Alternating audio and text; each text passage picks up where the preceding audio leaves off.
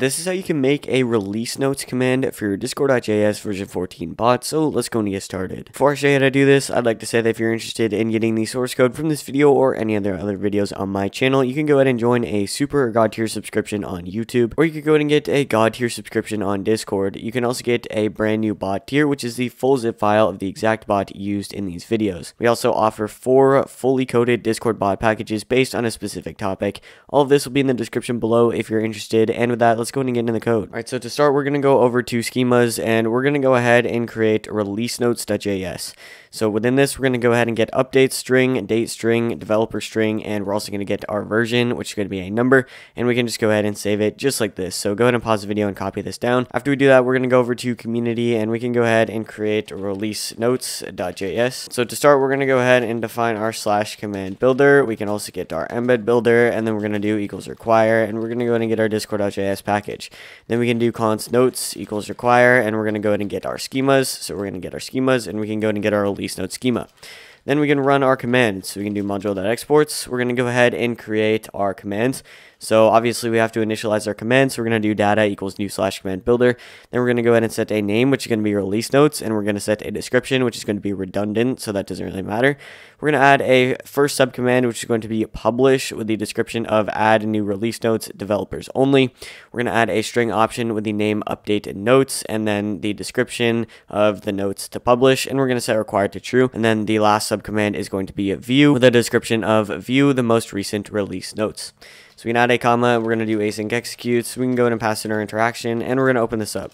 We're going to start off by getting our options, and we're going to set the equal to our interaction. We can get our sub, and we're going to do options.get sub command. So we're going to grab that sub command.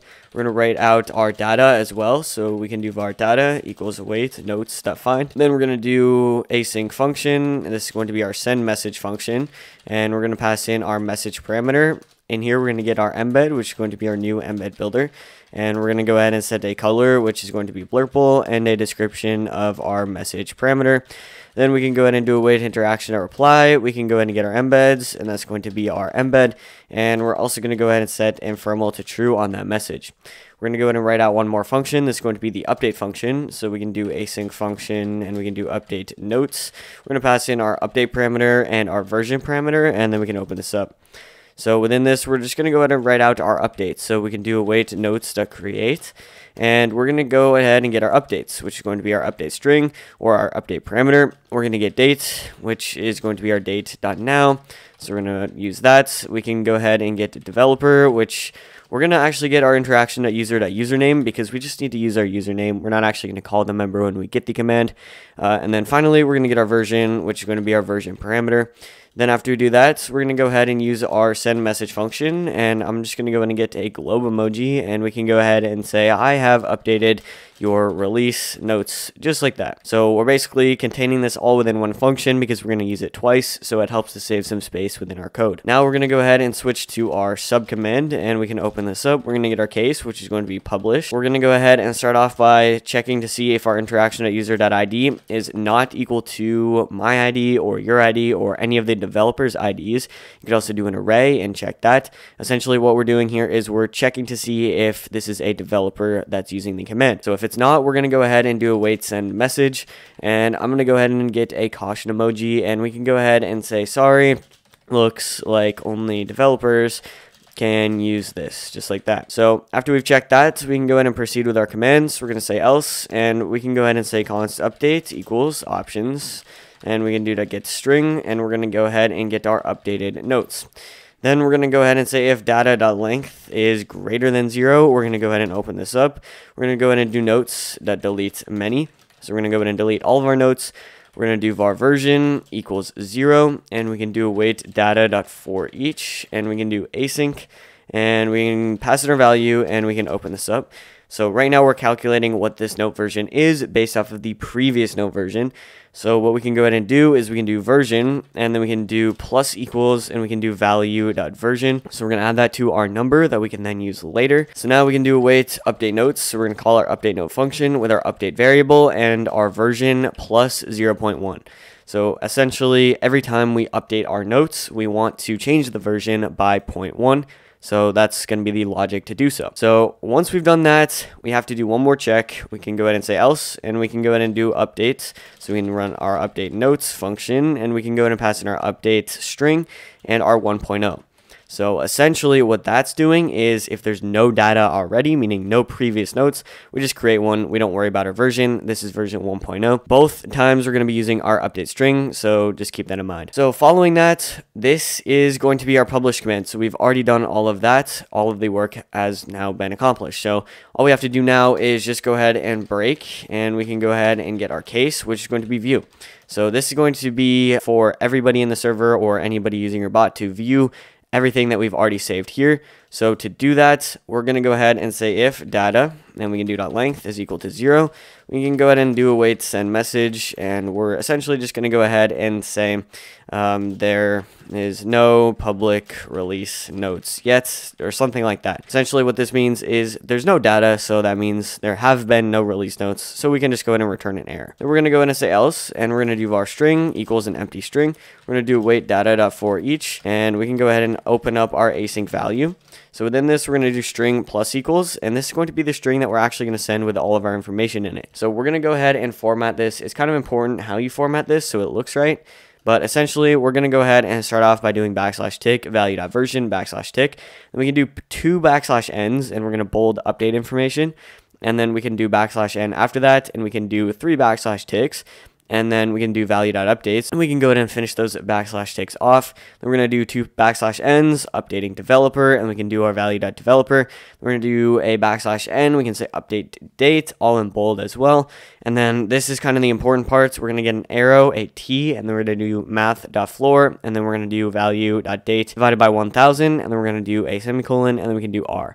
So that's getting our Discord timestamp. So that's kind of important. So that's all the formatting we need to do. So we can add a semicolon, and we're actually done with the for each. So we're going to come outside of that, and we can do await send message. And I'm just going to go ahead and grab a globe emoji, and we can go ahead and bold release notes, and we can go ahead and simply pass in our string, because that's going to format everything we need to send. So with that, we're actually done with this entire command and system. So let's go ahead and restart the bot and test this out. All right, so over in the Discord server, let's go ahead and test this out. We're going to go ahead and run our release notes view, and it's going to go ahead and say there are no public release notes yet. So that means the developers have not pushed out any release notes.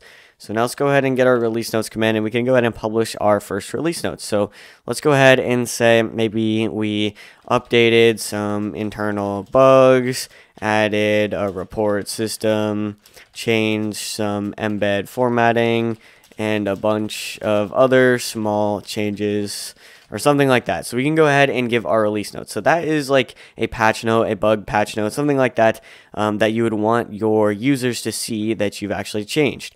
Now, it could also be something bigger, like added an economy system, or, change the avatar, or whatever it was. But this is essentially the purpose. So with the notes in mind, we can go ahead and send it, and it's going to say, I've updated your release notes.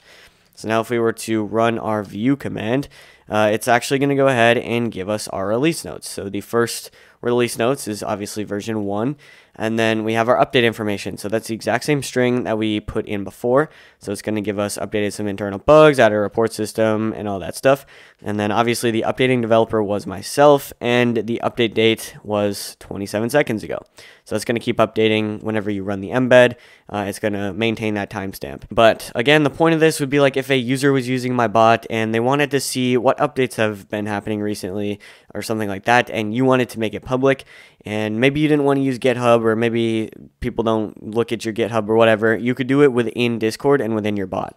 So let's go ahead and try this one more time. This time we're going to publish some new notes. We can go ahead and say added economy, updated AI commands, changed some embed formatting, and fixed some crash causing bugs. So these are like pretty realistic changelog information notes. So that's kind of why I'm putting them in. But we can go ahead and send it. It's going to go ahead and update, so we can go ahead and get our view. And now we have version 1.1. with all of the information we just provided, and now the timestamp is updated. Now, I was actually testing this out, and as soon as I updated it past 1.1, it gave me a pretty big number that shouldn't exist. So let's go ahead and go back into the code and actually fix this bug. Alright, so we're just going to go ahead and start off by doing version, and then we can do equals, and we can do math.round, and we can go ahead and say version times 10, and then we can do divided by 10. And then we're also going to go ahead and add our 0.1 within this value. And then we can go ahead and take it out of here. So essentially what we've done within this is we've changed the way we update it, and we've also rounded it. So with these changes in mind, let's go ahead and test this out again. So we can fully test this out from the beginning. I've gone ahead and cleared the schema. So let's just go ahead and publish. We can publish A, and then we can go ahead and do our release notes view, and then we can go ahead and publish it again. So obviously now we're back at 1. We can publish the same thing. We can go ahead and view. Now we're at 1.1. So this is where we were before. Let's go ahead and publish it again. And now we're going to go ahead and view, and now we're at 1.2 instead of 1.2 and then a bunch of zeros and then a 2 at the end. So if we were to continue to do this and we were to publish even more, we were to publish 1.3, now it's going to be at 1.3. So the numbers probably still exist within the schema, but we round it, so now it's no longer a problem. So thus you can make an advanced release notes change log system for your Discord.js version 14 bot. If you do need any help with this, go and join the server in the description below and use our help channels here, and we'll be happy to help you out. And you might as well just join anyways, because this is a pretty good coding community. And with that, I'll see you guys in the next video.